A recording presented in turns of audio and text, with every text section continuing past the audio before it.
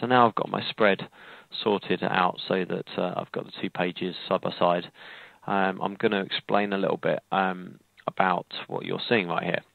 So in the layers palette, make sure you get the layers palette up, which is this one here. Once again, if you can't find it there, then you should find it in Window Layers.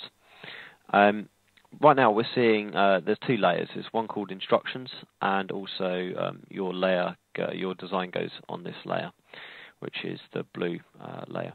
Now, if I turn that one off, nothing happens.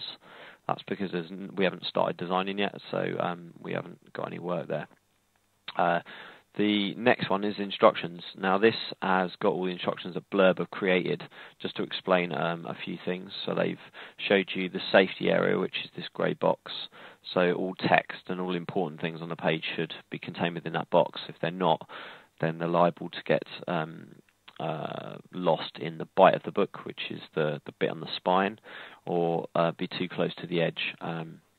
So you want to ideally get all your important information in this grey box, and Blurb have obviously gone and set that up for you so you can see.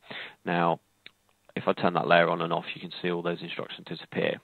It's also worth noting that if I double click on this layer, I'll get some layer options up, and you'll notice that this layer hasn't got print layer selected, which means that when you go to print, it won't actually, this layer won't print. So there's no need to worry about, you don't need to delete this necessarily. Obviously it might get in the way when you're designing, so you can turn it off, but in essence it's just there as a guide.